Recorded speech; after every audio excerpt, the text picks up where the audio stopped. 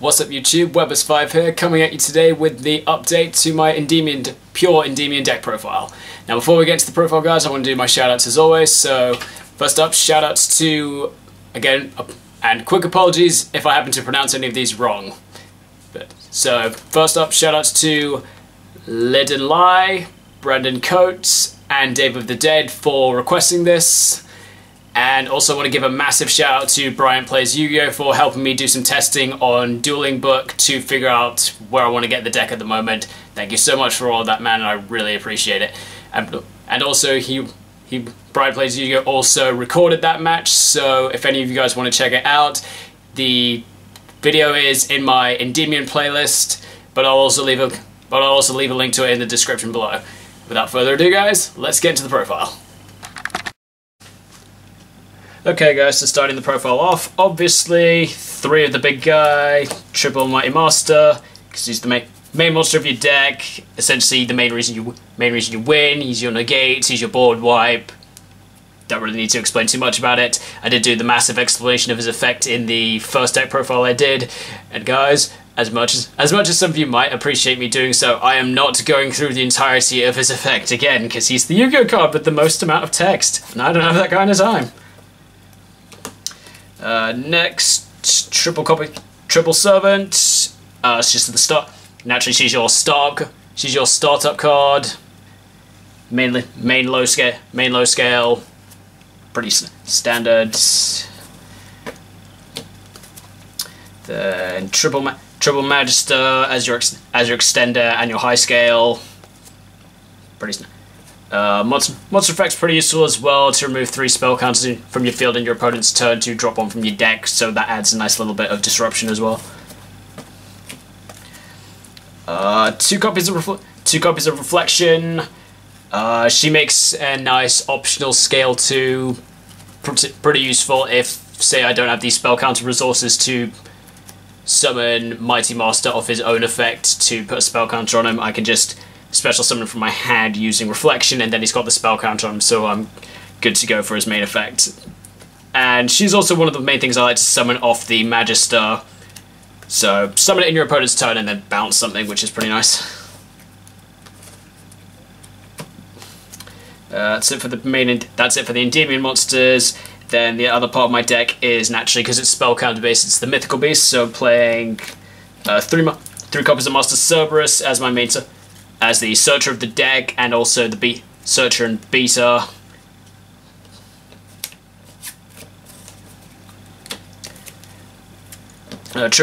Triple Jackal King to get Mythical Beasts back out of the extra deck, and also monster effect negates, which is really useful in this deck. So basically one of the ideal foods you want in this deck is a few Jackal Kings and maybe 1 or 2, about 2 to 3 Jackal King, and then 1 or 2 Mighty Master. That's like your ideal board with this deck. And other Mythical Beasts I'm playing 2 copies of Jackal, just as a way to get the Jackal, just as another way to tutor out Jackal King from my deck. He's also like a really good option of what I like to use of summoning off Jackal as opposed to the Cerberus. Because if I've just got, say I've opened a Jackal and a Jackal King, I can go summon Jackal, get the 3 spell counters, tribute off, special summon a Jackal King from the deck, activate Jackal King as a scale, pop itself, special summon back Jackal, Jackal's effect again, removing another 3 spell counters to special summon another Jackal King. Then I can just pendulum summon the 3rd one out of my extra deck. So pretty useful like that. He is one of the cards I like to use as my normal summon as well, which is pretty good because I don't really use my normal summon in this deck. I don't feel the need to play as much as I like to see him to start setting up. I don't really feel the need to play 3 because since I play things like Mythical Institution, which can search any of my monsters, and he's a level 1, he's really easy to search anyway. And then last card monster I'm playing, 1 copy of Mythical Beast Garuda. Not so much for the pendulum effect of the back row removal, even though that is very nice. I'm primarily using for his monster effect, which lets me bounce, which lets me disrupt an opponent's summon by returning that monster or monsters back to the hand. Some people I've seen are playing this at 2. I can understand I can understand why, because I've seen some people tend to just play 1 and find a way to get a spell counter on it so they can bounce it with Mighty Master, but 2 I can naturally see just have that additional option as well. But yeah, I'll just see as the format progresses if I want to pump this to 2 or not. So that's it for the monsters I'm playing. Moving on to the spells, starting with 3 spell power mastery, searches any of your Endymion searches any and all of your Endymion cards, then adds an additional spell counters through its own effect. Definitely want to see one of these starting off, and then mid to late game it just gets even better.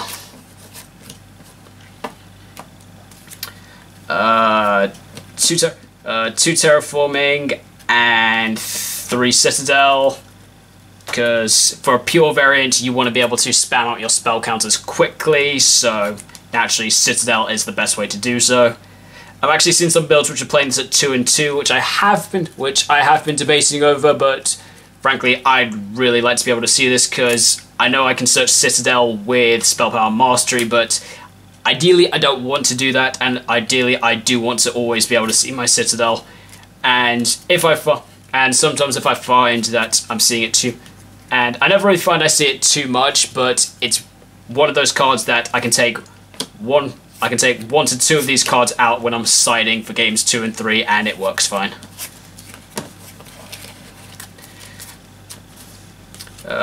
Next, triple mythical institution. If you open this and a mythical beast, you basically start searching like absolutely crazy. Institution gets 2 spell counters every time a mythical beast on your field is destroyed by battle or card effect, and you can remove any number of spell counters from your field to search a monster whose level is the same as the counters you removed. So that's why it's really good. So it can search. So this card basically searches your entire deck, and naturally open that with a mythical beast. Open this and Cerberus, and you're going to start generating spell counters like mad. Next, triple mythical bestiary. I threw this in from a suggestion from Brian Plays Yugioh. He recommended this just as a way to like try and turbo out your spell counters quickly. So one of the ways that you can try and force the effect of your servants turn 1, which ideally you kind of want because servant will set you up. And bestiary has a nice little secondary effect that if it's destroyed by an opponent's card effect, you just get to special summon any monster from your deck. You can put a spell counter on and put up to 2 spell counters on it. For that, I don't know why it says up to 2. I mean, I don't know why it says up to 2. You'd ideally want 2, but naturally I understand that some monsters actually have a capacity of how many they can hold, like Breaker the Magical Warrior. But not that you play that. But yeah. Yeah. Also, I find that with 3 of this, it's another good card that's easy to side out as well. Next card, triple call by the grave, because when your Cerberus gets ashed, you kind of cry inside, and this kind of stops that, and also really good to disrupt things like Ghost Ogre, which naturally is like cancer for this deck. Furthermore, Call by the Grave, it's not a once per turn spell, so it's just a really good. So it's also just a really good way to quickly generate spell counters. Next, my chosen draw power. I'm still going with triple pot of extravagance. I thought about playing Pendulum Hold, but since I'm playing the pure variant, I don't really get pendulums into my extra deck fast enough to be able to use it.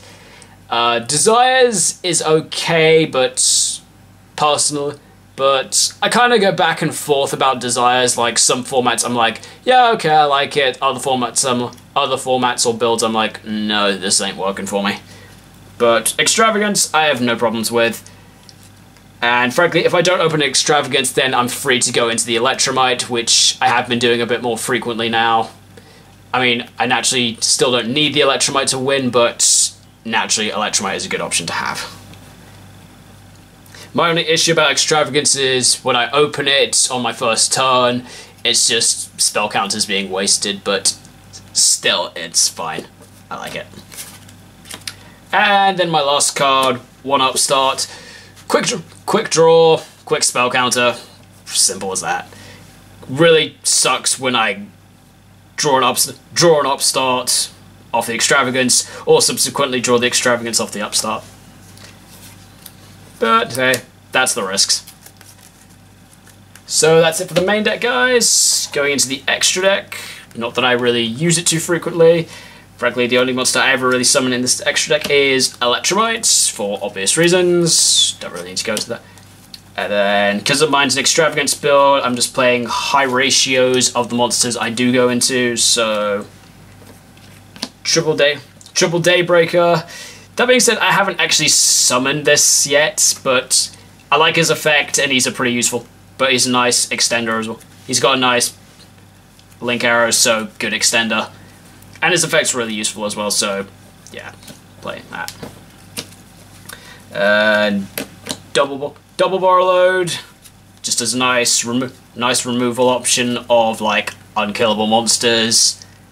Not too difficult for you to spam multiple effect monsters onto the field because you're a pendulum deck. And also, frankly, you resolve Magister and Servant, you've got 4 monsters straight up. Double Nightmare Unicorn as another form of spot removal.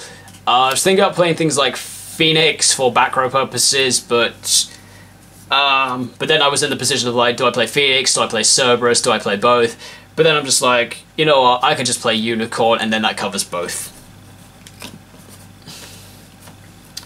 Triple Crowley, just as a decent generic link that points in the ideal places. And the ability to summon things like Jackal Kings, Master Cerberus, Mighty Master for free. Not bad. 2 Underclock Taker, just quick generic link. Don't really.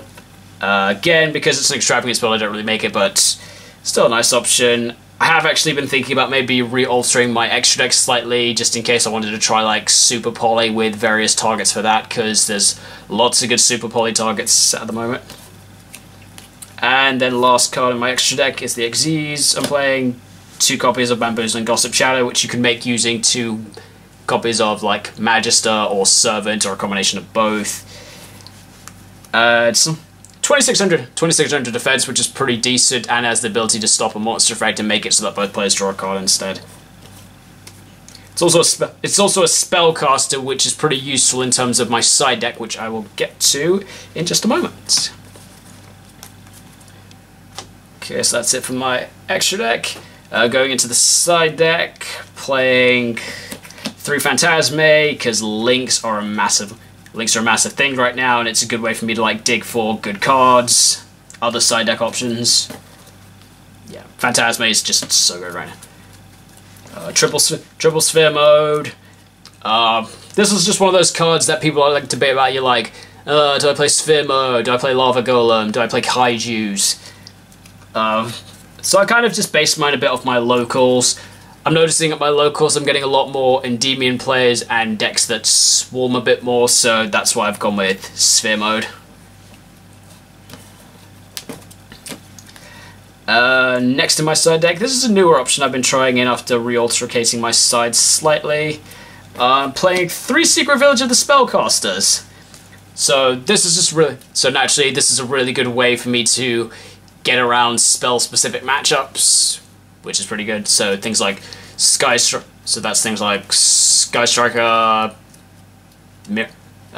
doesn't work so well in the mirror match because naturally it's a spell-based, because they're spellcaster-based.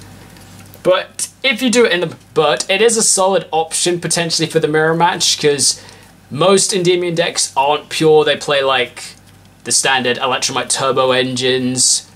So if you can do that going first against them, then at least they can't foolish burial. It means you've stopped the special summon of the Dark Worm, and you're also stopping the special summon of like the Curtain Raiser if they use it. So good way to slow down in the mirror match, and just generically good card overall against a lot of the meta. Like as I said, you do that against Sky Striker. That's, well, basically the game.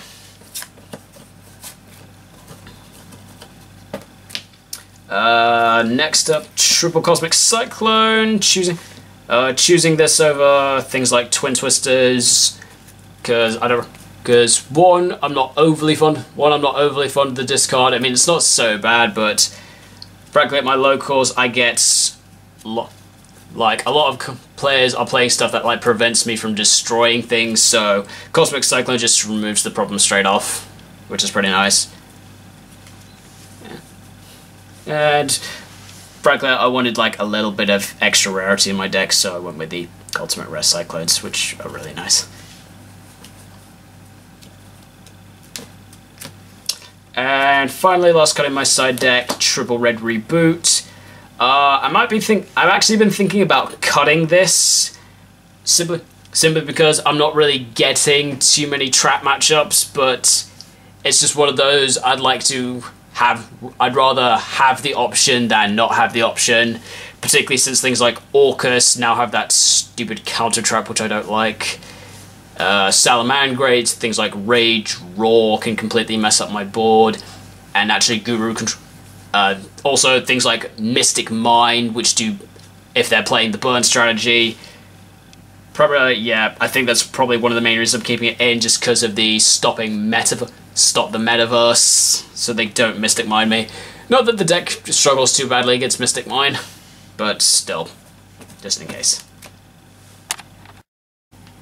Okay guys, so that's the deck profile. Hope you all enjoyed it. Feel free to leave a comment down in the description below on what your thoughts are about the deck. And in case some of you guys checked out some of my recent videos and are wondering, is that an Endymion Field Center Webbers has got? The answer is yes, I do now have an Endymion Field Center. When I decided to commit myself to the deck by getting the deck, the sleeves, the playmat, the only thing the guys at my local said you're missing, oh Webbers, the only thing you're missing now is like the Field Center. So yeah, I found a way to pick up the Field Center. That being said, if anybody is wondering how I picked up the Field Center, I know a guy on eBay that does custom cards. He also does custom Field Centers. He's also the guy who sorted me out my channel Field Center.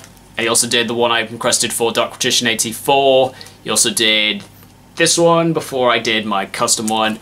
And I didn't request this one, but it's one that I found when I was looking for a Field Center with this Dark Magician goal. So yeah, his name's Danny Beisel. I will leave a link in the description to his channel, and he's also on eBay. He's pretty simple to find. But yeah, definitely if you guys are looking for like custom Field Centers, I would highly recommend checking him out, because you guys have seen these. These are quite nice. I really like them. He does really good quality and for a really decent price. So yeah, definitely recommend checking him out. But anyway, thank you so much for watching, guys, and I will see you next time. Thank you so much for watching. Be sure to subscribe to Webbers5, and if you're already subscribed, feel free to hit that notification bell so that you never miss an upload.